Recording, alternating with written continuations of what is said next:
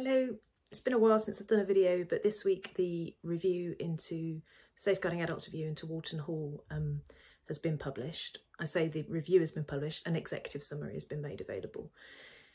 Whorlton Hall was an independent hospital run by Signet up in the northeast, and it came to the attention, the Safeguarding Adults review was commissioned following a BBC panorama that exposed the abuse of patients at the hospital.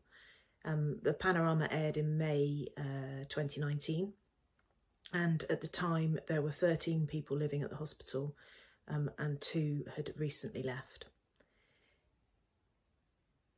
The panorama was horrendous. As so often in this country, we appeared to need to rely on investigative journalists to actually shake people into action and see what's going on.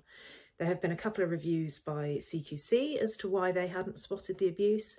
There have been a number of other independent investigations, we're told in the summary, all of which were shared with the review team, bar the Signet one because of criminal prosecution.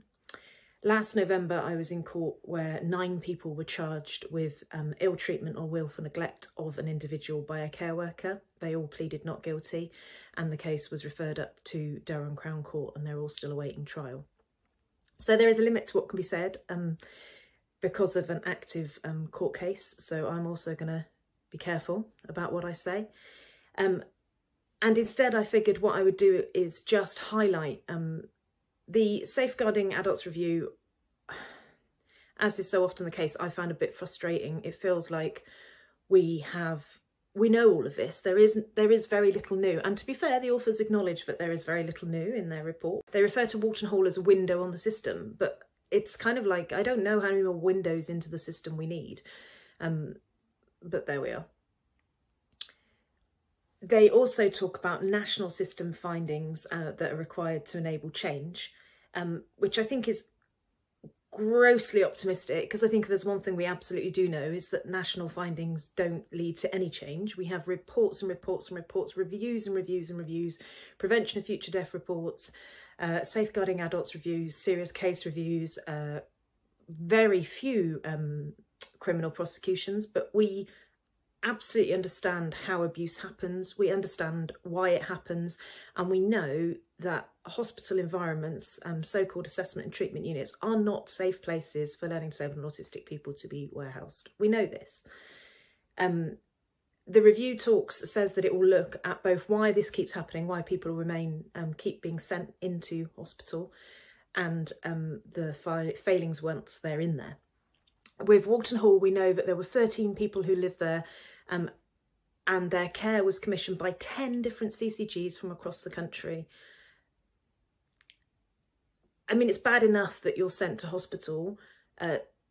It's even worse that you're sent miles from home, and you're sent there by commissioners who seemingly had very little awareness of actually the quality of care that was being provided.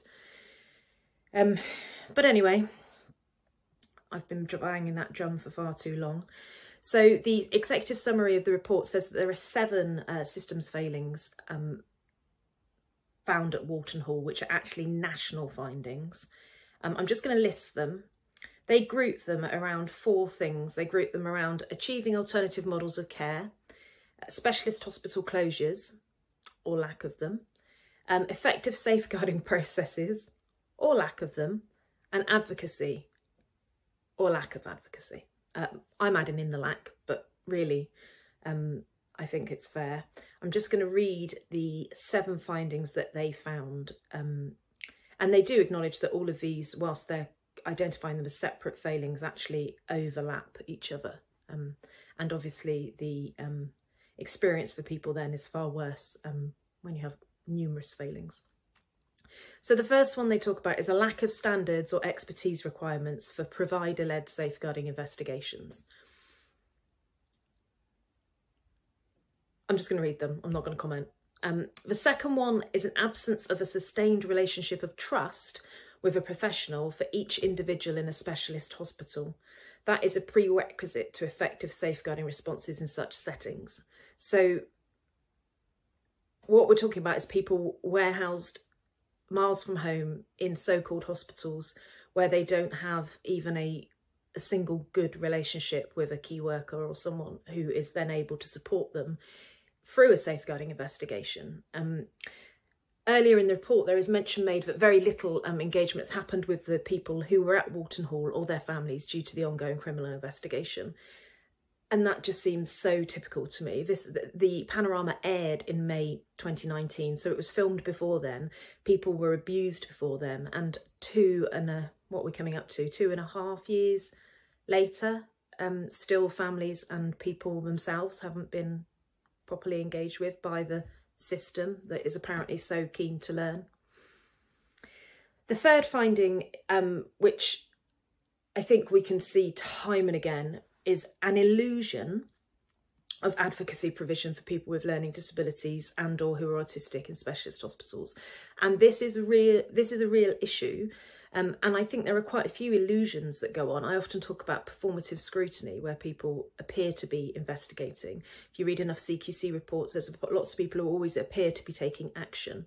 And here, I think people are probably just content, like commissioners feel that advocacy is commissioned and therefore people are supported without any real understanding or rigorous assessment of actually what that advocacy looks like. The fourth finding is a need for closer working between CQC and local authorities to improve outcomes from organisational safeguarding inquiries in specialist hospitals. And I'm not going to comment, but you'd hope it was happening anyway. The fifth finding is about gaps in guidance and funding responsibilities for emergency specialist hospital closures after organisational abuse or deregulation. I mean, we talk about specialist hospitals and we talk about, and people, people it would be reasonable for people to think that these people are desperately ill and need to be in hospital. But of course, the reality of what we see time and again is that there is no treatment being offered. What these people are actually, they're contained in hospital, and they're contained in hospital for an absence of ambition and sort of better support being available. So yeah, I'm sure there are gaps in guidance and funding responsibilities when a specialist hospital is closed in an emergency. I'm sure there are, but there are, I would think, bigger issues around why are we even commissioning these so-called specialist hospitals in the first place. We proudly say that we closed all our long-stay hospitals. No, we didn't. We really didn't. We haven't. We are so far behind, and I genuinely believe we are going backwards. Number 6, no clear national approach or governance mechanism to pull together building the right support, all other relevant initiatives and learning into coordinated and adequately resourced action to transform care. Transforming care. What an absolute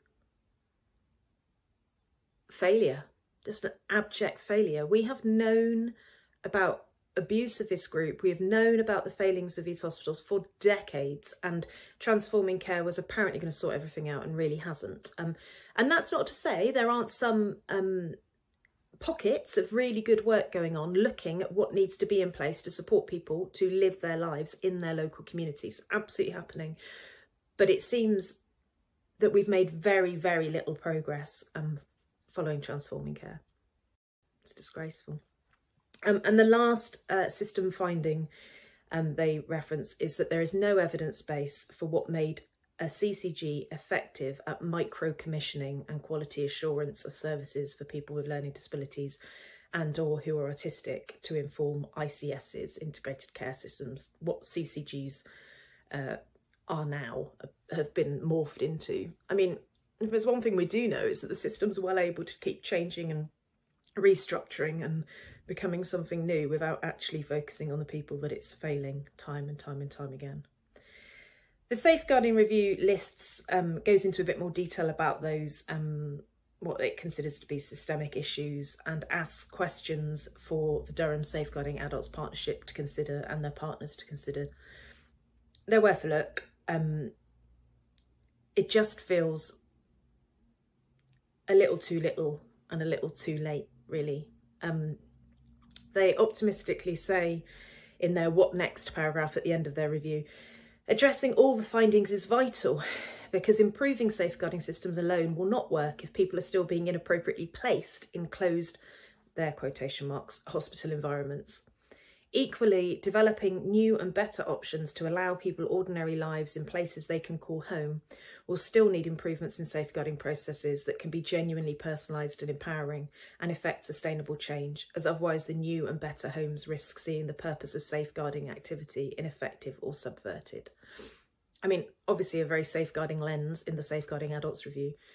I love their optimism that all the findings will be addressed, and that's vital. I mean, there's a whole library of these reviews. Last year we had Corston Park, there's the independent review into Clive Treacy's treatment. There are, Tony Hickmott has finally got out, years and years and years he's been warehoused in hospital.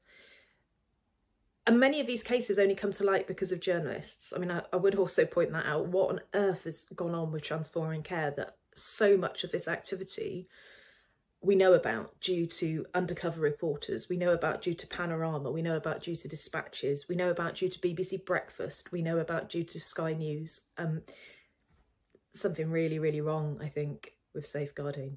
And it's more than just not having effective guidance. Anyway, that's me done for today. Sorry it's such a long one.